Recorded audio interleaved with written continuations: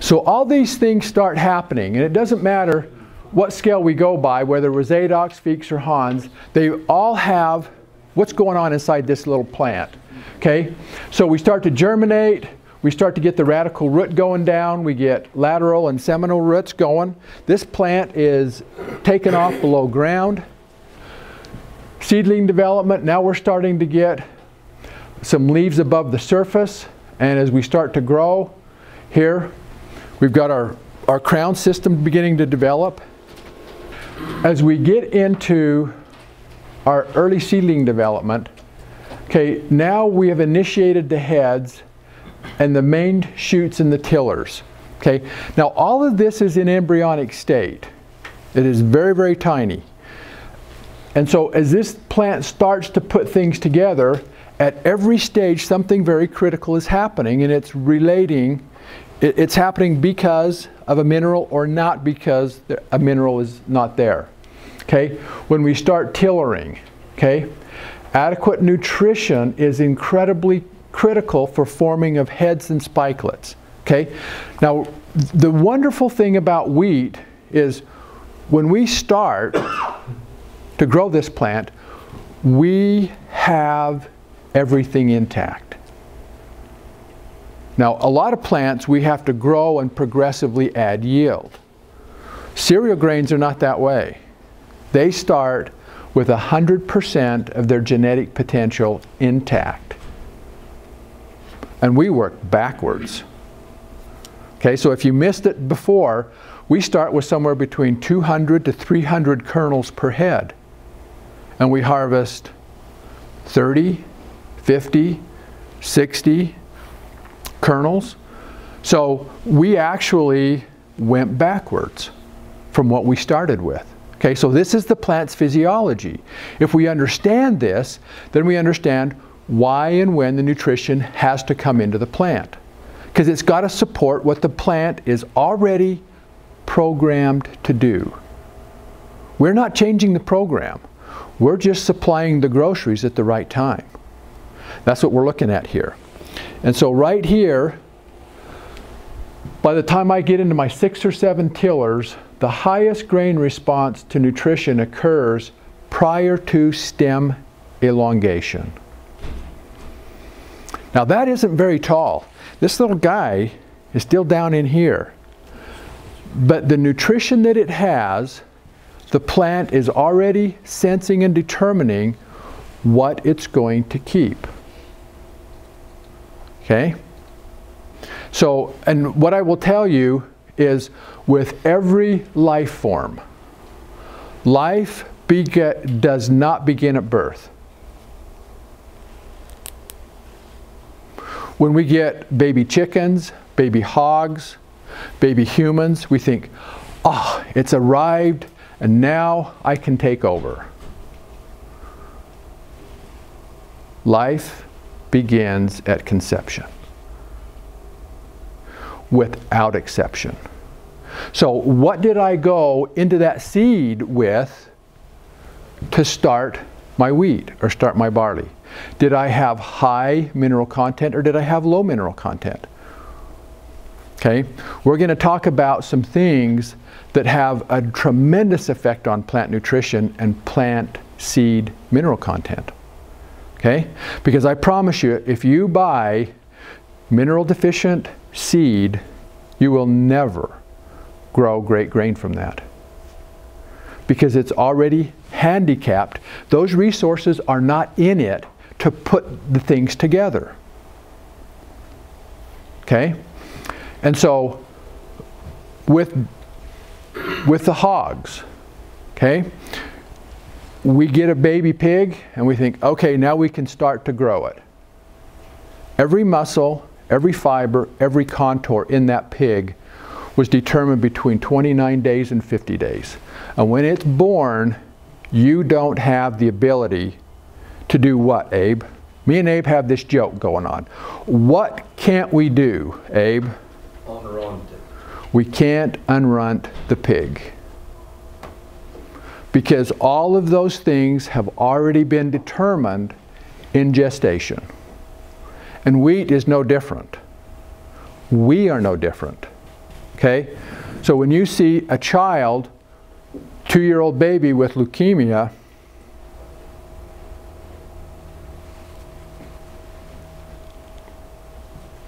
you have some seriously degenerated parent material. It's not the fault of that child. They're not made that way. Okay? We inherit these because we don't have the nutritional content. Okay? Right here, these very young, tiny plants are incredibly aware of their environment. They know where they're on the planet. They know their longitude. They know their latitude. They know everything about the soil. They've already sensed their soil mineral content. They've sensed their soil biology content. They can tell who their neighbors are, the good guys and the bad guys, and they're already having all these discussions. The only ones oblivious to this is us. Okay? You think plants don't communicate? How do they attract pollinators? How do they repel predators? I'm going to show you how they do this. They're already equipped to do this. A question? Oh, okay. All right. So all of this is in this plant's intelligence. So if we understand what this plant is doing and how it's doing it, we can aid the function of this intelligence. So right here, I've got this really tiny plant.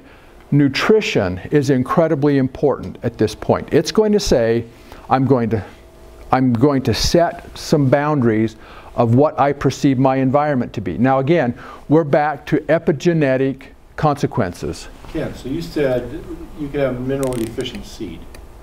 Did I hear you right? Bingo, big time, huge. How do you know what parent stock is good and not? Okay, 2 years ago, we made the decision to get into a new company that was building a new type of scanning system.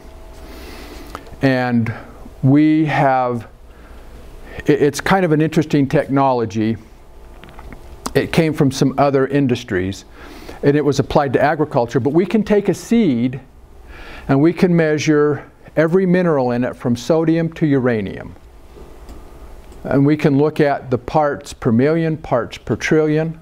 And so we can look at, say, how much copper have I got? How much zinc have I got? How much manganese have I got? How much boron, molybdenum, cobalt? And the seed can be no better than the product or the soil that it came from. Okay? And so if you're looking at buying seed, and see, this is one of the problems that we struggle with, is whether we're feeding cattle or feeding chickens or feeding hogs, if the mineral content isn't in the seed, how is that animal going to get it? That's its food source.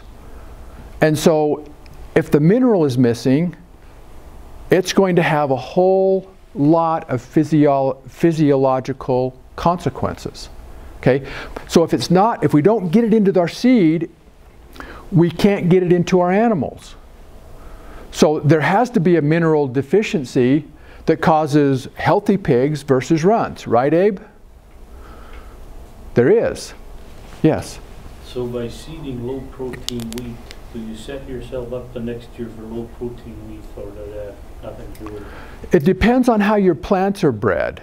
Okay? So when you breed plants to not utilize nitrogen, and they've got those traits, that plant is designed to function that way. If you save that seed, you're going to get that intelligence. I need some high protein seed. This is what happens. You know, you guys work your butts off all fall, spring, and summer growing this stuff, and we think all seed is the same. I promise you it is not. It isn't even remotely the same. So we can take a seed sample, grind it up, put it on our mineral scanner, and within about 90 seconds we can take a reading in about 3 or 4 different categories, and we can look at the mineral content. And when you know what these minerals are driving in these plants, you can go, uh-oh, this plant has low copper. I will automatically attract disease and insect.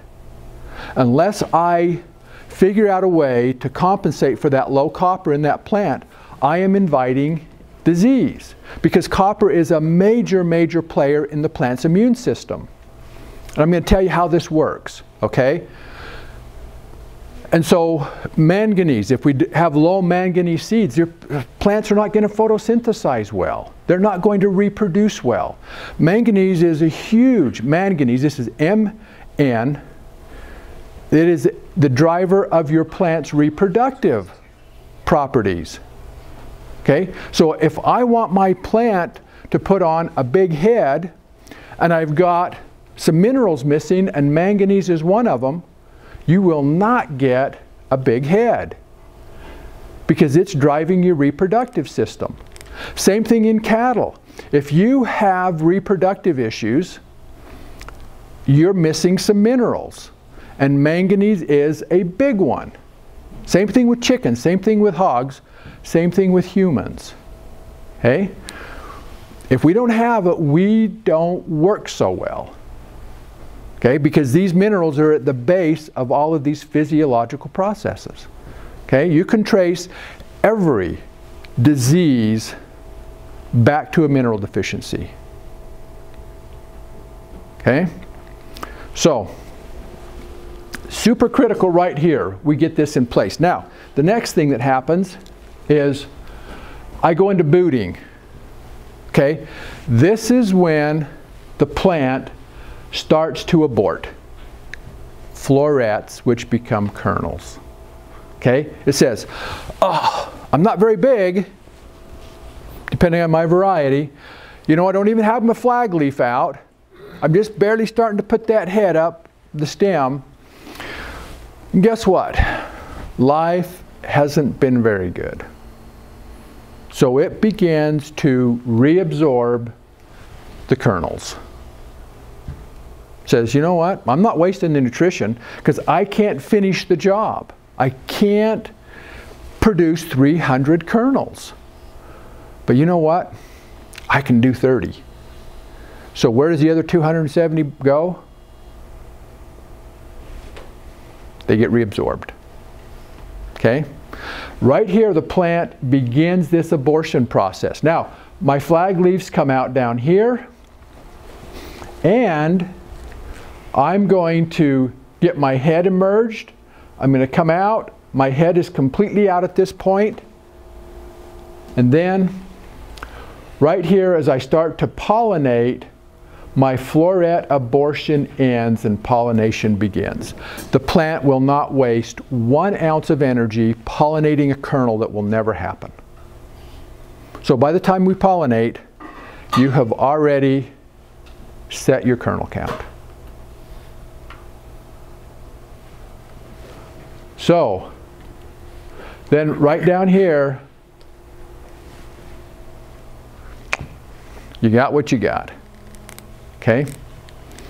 So this is why we want to look at the nutrient demand of these nutrition. The length, the width, the sizes are established. Now this has to do with moisture. Okay? We had some really great grain last year coming. We had over 100 bushel dryland grain in early June. We did not end up with that. Okay? Not that the kernels weren't there, because we were missing about 4 inches of rain. But it wasn't because our kernel count wasn't there, it's because we didn't have that size. Okay? So the plant says, I can do this, I can do this. Then as we come back in, our starch and protein content is being established. These plants are just methodical about going through this process. And if we understand what they are, then we know when we got to get nutrition to this plant. When the nitrogen, when the phosphorus. And when you look at these charts, is all this stuff coming in at the same time? Nitrogen, sulfur, potassium, phosphate. Is it all coming in at the same time? It is not. The plant physiology is dictating when the plant will use it and what it's using it for.